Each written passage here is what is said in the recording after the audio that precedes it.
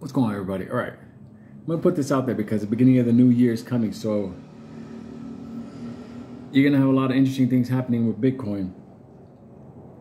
So I want to put my thoughts going into Bitcoin 2024.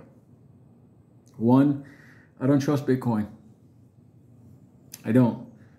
I hold Bitcoin. I'm gonna make more money with Bitcoin, but I don't trust Bitcoin. There's something to say about a coin that 50% of the miners come out of the CCP, EGRO. China won't allow Bitcoin in China to hold, use, or anything like that. And now all these funds are creating ETFs for Bitcoin. And that's where the Wall Street angle in it comes in. Because that means with the ETF, they can make money on the way up because they can fuck with it, and they can make money on the way down. Nobody scrutinizes Bitcoin. There is no Bitcoin main office. There's nothing you can see.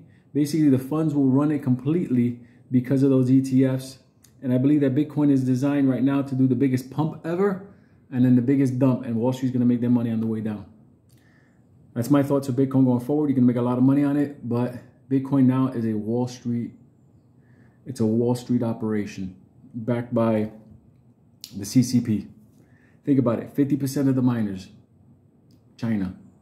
But they're now in America. All of the mining machines, where are they made from? China. I don't trust that shit at all.